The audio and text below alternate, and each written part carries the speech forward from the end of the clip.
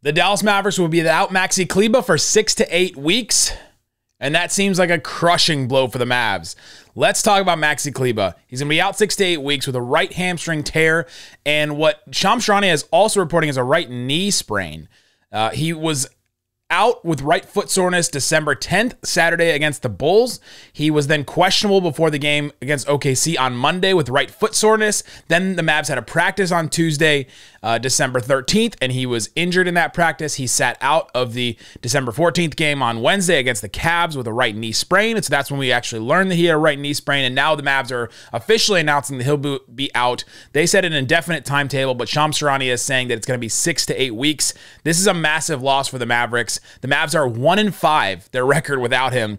Also, their defensive rating without Maxi drops by about 5 points. It's a really bad loss, and the Mavs are going to have to look to see how they can replace him.